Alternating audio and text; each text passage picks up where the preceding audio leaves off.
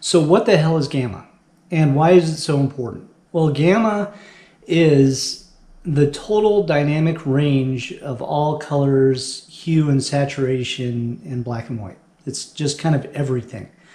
It's the entire palette, if you will. So with color gamma and computers, you need to have a certain amount of color gamma to be able to see your photos correctly. That's the whole point of this. So there's different measurements on how to see gamma. And you know, back in the day, monitors had really terrible gamma, or the video cards had really terrible gamma. And really, gamma starts with the video card. And so in all my systems, I use NVIDIA video cards. Simply because gaming video cards just give you better image quality, better control, better gamma, and it also makes Photoshop run faster, which is kind of the key point. So there's this site. It's been around for a really long time. It's called lagom.nl. So lagom.nl. Just a website that has a bunch of tests on it for your monitor. And it'll test millisecond performance and all this other stuff. But the best thing that it has is this gamma chart. And this is the one thing that I use when I start looking at stuff. And it gives you a good representation of where your gamma is at. And you'll see this better in a second. But one thing I didn't really get into is when I did the color calibration video, I glazed over the gamma settings and how to check those settings, because you really don't know unless you have this site up. So let me just show you what I'm talking about here. Basically, it has your chart of gamma going down the side. And you've got these lines of contrast coming down.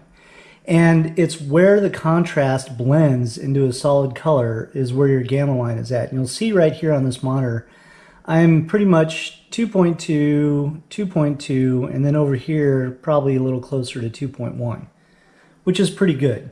That's the gamma that I'm looking for. And on these monitors, let me bring up the menu here so you can actually see what's going on. Let me go to, actually I'm in the right one. So what do you know?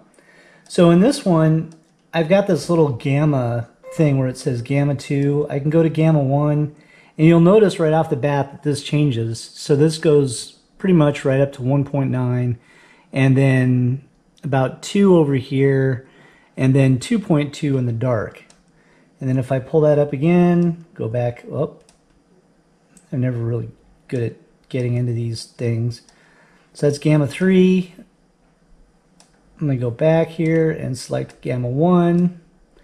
And gamma 1, again, drops it down to about, let's say it's like 2.2 here, 2 here, and probably 2.1 there. Go back here and then go back to my gamma.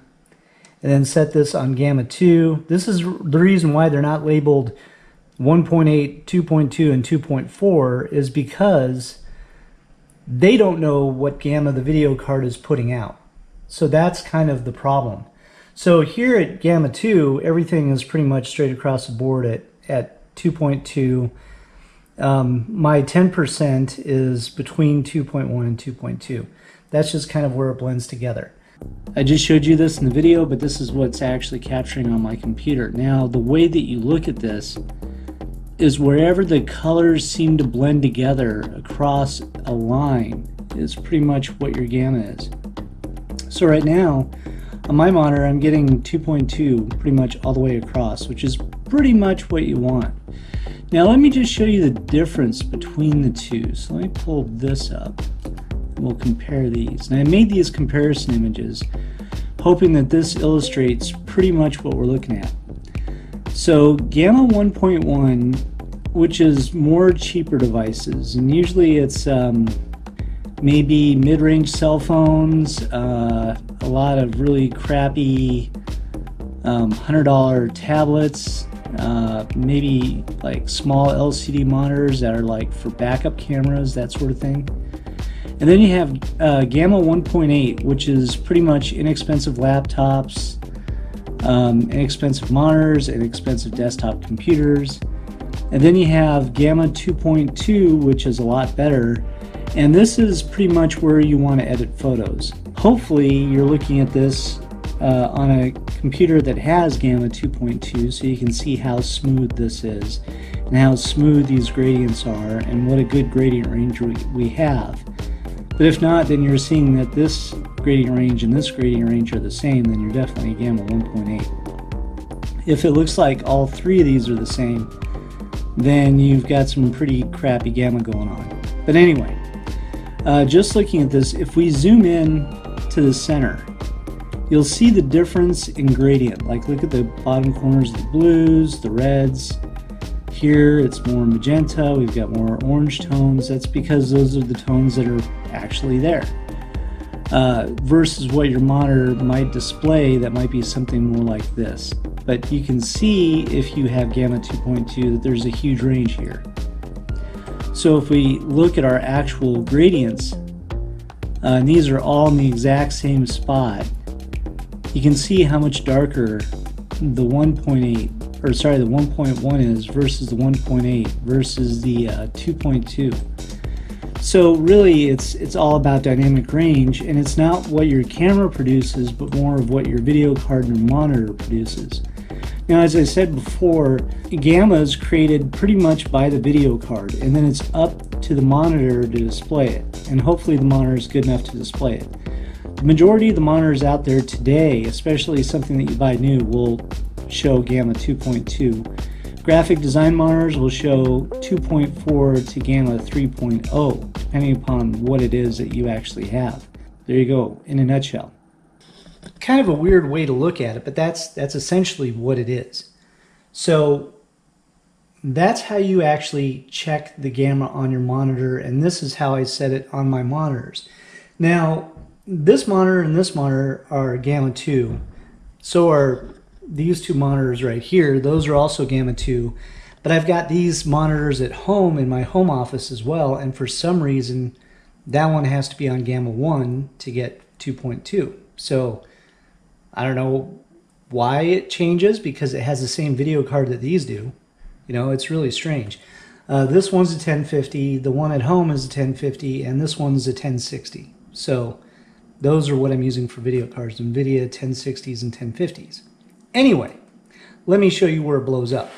You really want Gamma 2.2 because that's going to match a 12 to 14-bit file as far as the amount of information that's being displayed in it. And that's really what you need.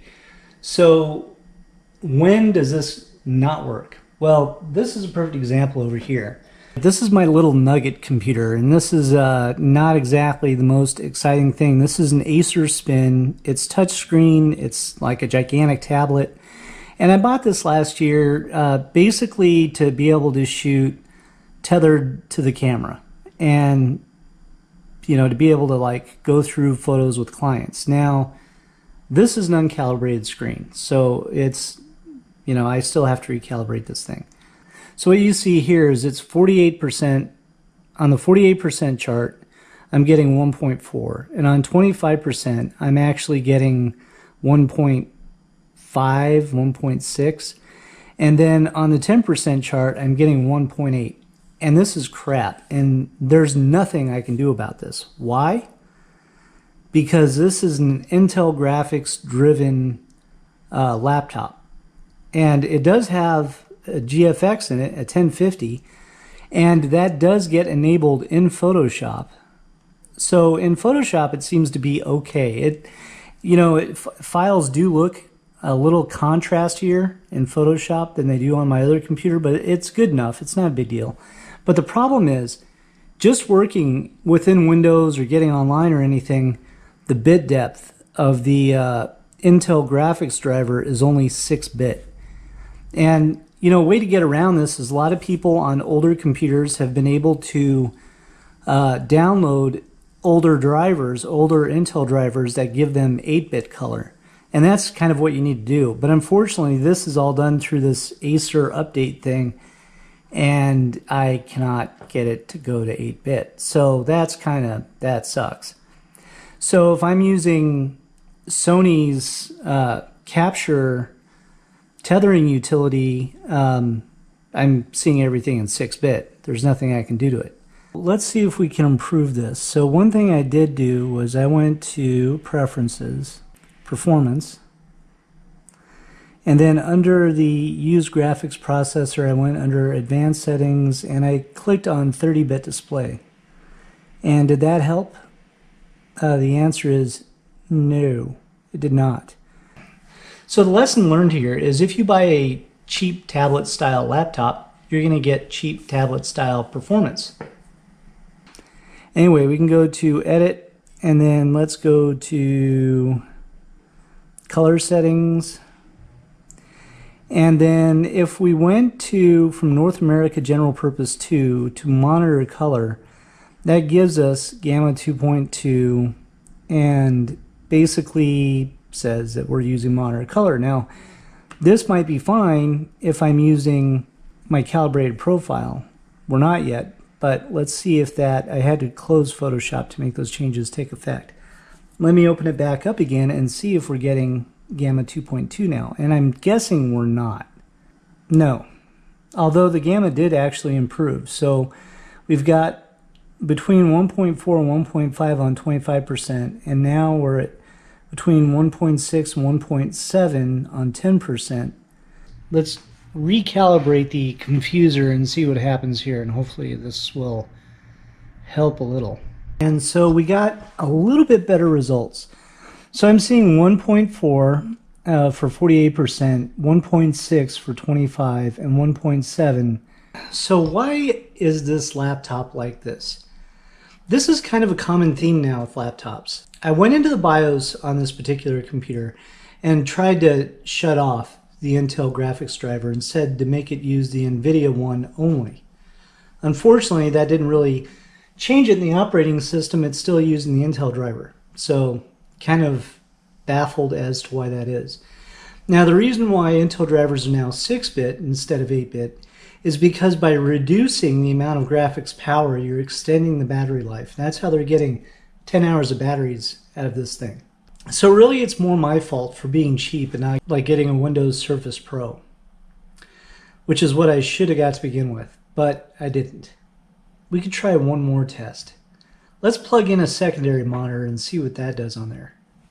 Now things got even more interesting. So what I did was I hooked up this display, and right now it's just kind of a secondary desktop to this one.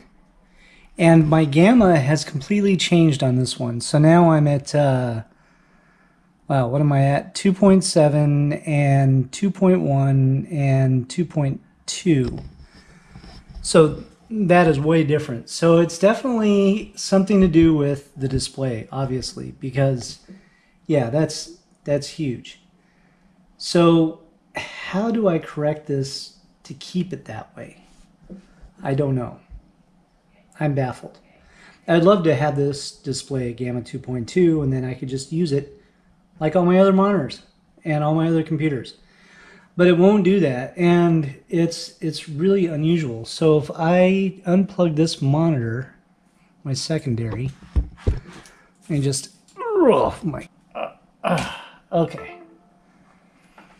All right, now, so it's actually holding those gamma settings.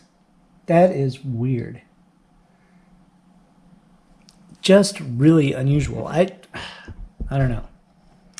I'm kind of baffled by this. But I would love to be able to keep the gamma just like this. But I don't think I'm going to be able to. I'm pretty sure once I reboot, it's going to say no.